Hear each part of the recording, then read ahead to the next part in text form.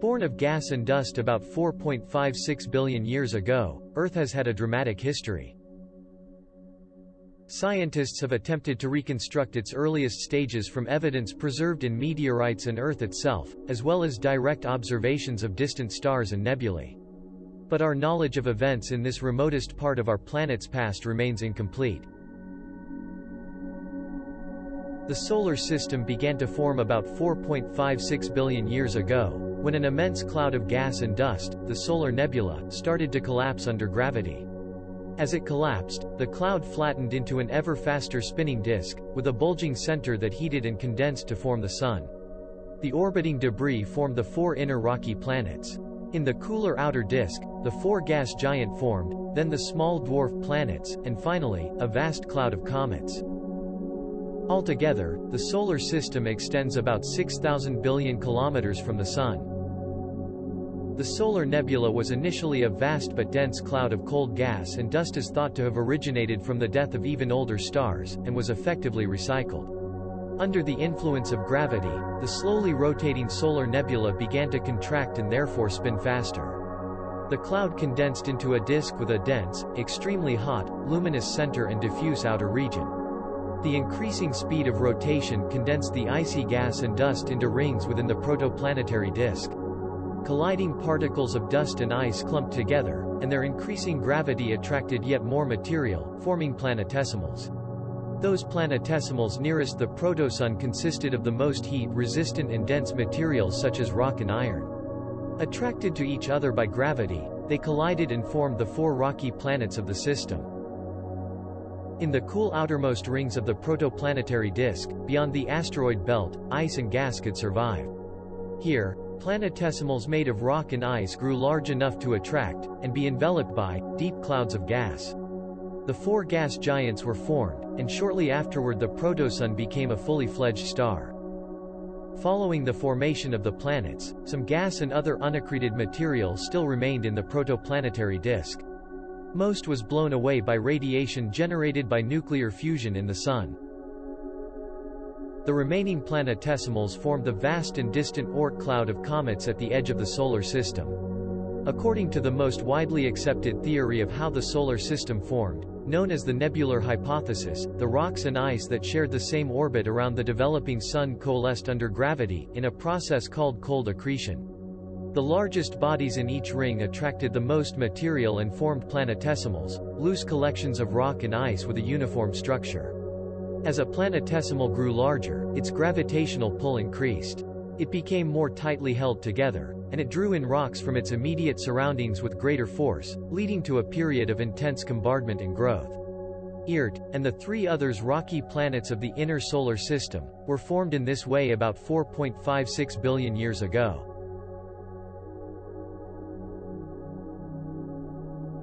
Mercury, the smallest of the rocky planets, has, like part of Earth's moon, a highly cratered surface interspersed with dark lava fields.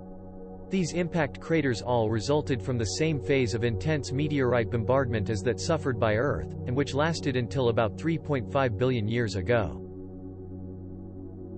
The earliest known moon rocks have been reliably dated at about 4.5 billion years old, indicating that Earth's satellite was formed not long after Earth itself.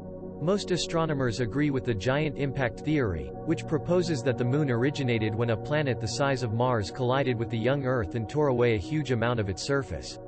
Continuous heavy meteorite bombardment over the following billion years left the Moon's rocky surface severely cratered. A period of volcanic activity then followed, and lava oozed out of cracks in the crust to fill low-lying craters. The lava solidified, forming the Moon's vast dark maria, which are still visible from Earth today.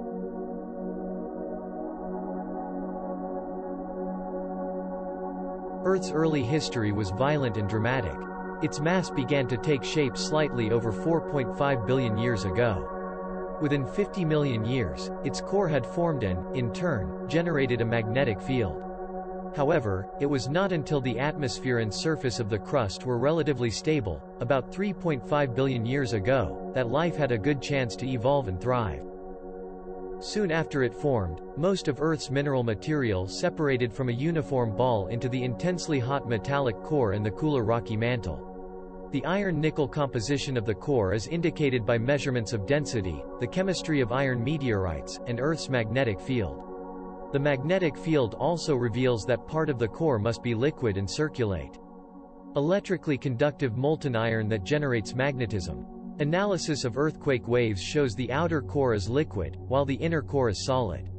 As iron changes from solid to liquid at the boundary, energy is released, driving convection in the outer core.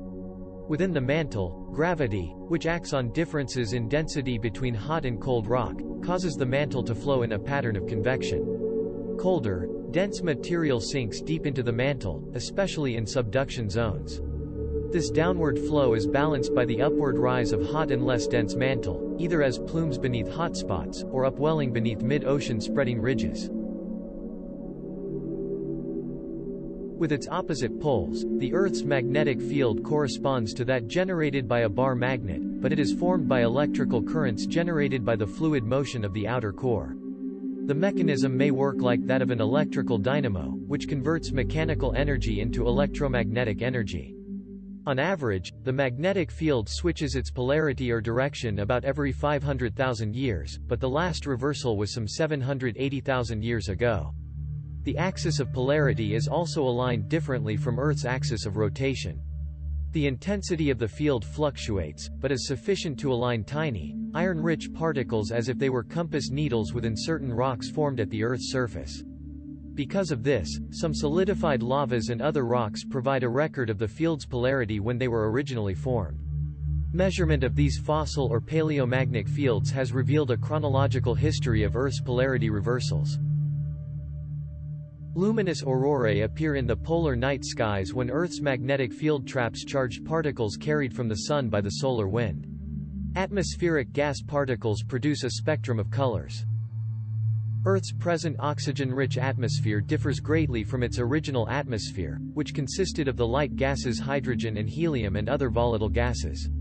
However, in the latter stages of the Sun's formation, this first atmosphere is blasted away by a surge of the solar wind, the continuous stream of atomic particles given off by the Sun, only to be replaced by a second, more stable atmosphere as Earth continued to evolve and develop. Intense volcanic activity expelled vast amounts of volatile gases. Known as outgassing, this process released abundant nitrogen, carbon dioxide, and water vapor as well as ammonia, methane and smaller amounts of other gases. The amount of oxygen in the atmosphere is believed to have slowly increased as microorganisms converted carbon dioxide to oxygen via photosynthesis. Clouds of water vapor condensed and precipitated, forming surface water and the first oceans. Earth is unique among the planets if the solar system in having abundant surface water that is being constantly recycled between its atmosphere add terrestrial water bodies such as seas, lakes and oceans. Today, around two-thirds of Earth's surface is covered with seawater, and interactions between the oceans and atmosphere are vital for maintaining the planet's climate and life. Ocean formation probably began during the first 500 million years of Earth's history, when the planet first cooled sufficiently to allow water molecules to condense, fall onto the surface, and persist as freestanding water bodies. Zircon mineral grains laid down water have been dated to over 4 billion years old, indicating that some surface water existed at that time. Some of Earth's oldest rocks are pillow lava from western Greenland, many of which are up to 3.8 billion years old and were formed by underwater eruption. The early ocean waters reacted with carbon dioxide from the atmosphere to deposit calcium and magnesium carbonates as limestones. Weathering of rocks on the first continental landmasses also leached soluble salts into seawater. Australian limestone formations known as stromatolites, which were formed by microscopic blue-green algae or cyanobacteria, indicate that fully saline oceans existed around 3.5 billion years ago. Coral reefs are present-day biodiversity hotspots, the ocean's equivalent of tropical rainforests.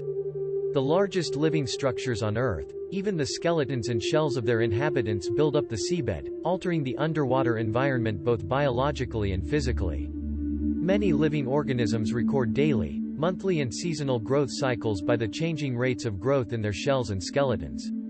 Coral, for example, deposts a new layer of limestone every day, and it is particularly influenced by lunar monthly growth cycles. By studying fossil corals from the early Devonian period, there was probably 410 days in a year during this part of Earth's history. Since Earth's orbit around the Sun has remained constant, the Devonian day must have been shorter, just 21 hours.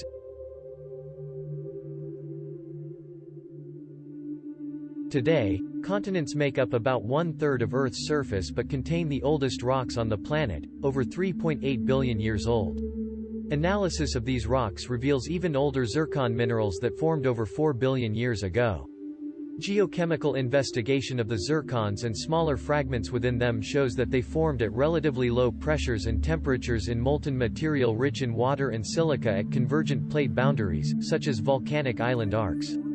This suggests that plate movement and subduction were active and liquid water and continental crust were present before 4 billion years ago. Subduction of the primitive crust rocks led to selective melting with increasing heat at depth. Preferential melting of silicate minerals with the lowest melting points and relatively lower density formed magmas that rose into the crust and solidified, forming granitic rock bodies near the surface. These initial island arcs, microcontinents, and their granitic bodies grew further as they converged and joined together.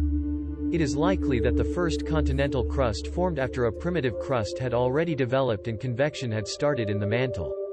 Continental crust informed when rocks in the mantle melt and later solidity, in the process becoming differentiated from the mantle.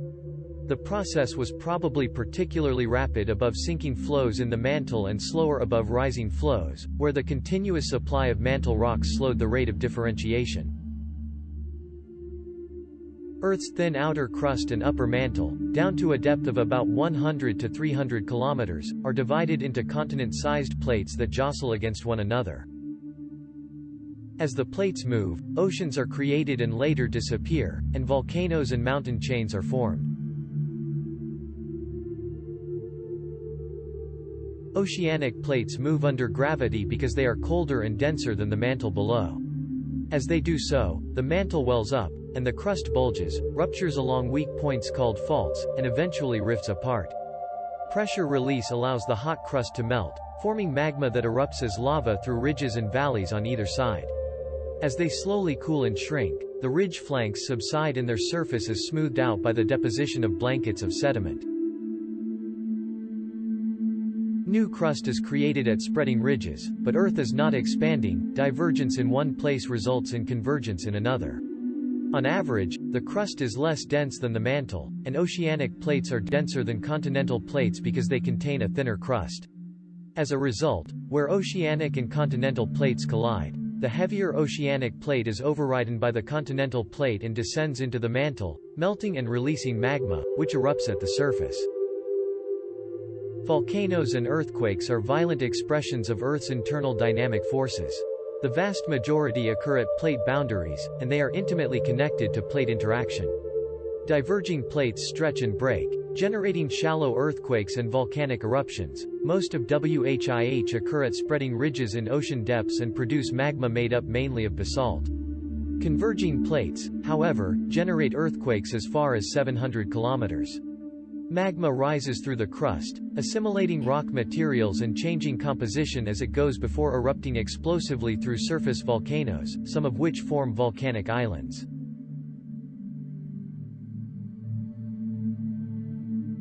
Plate movement has a significant impact on the evolution and distribution of life.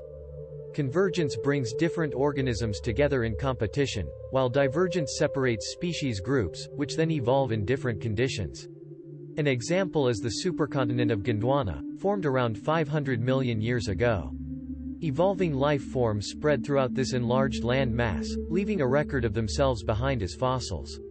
Thus, fossils of the same species have been recovered in rocks from what are now widely separated continents. Only when isolating these creatures from one another, did groups begin to evolve in different ways.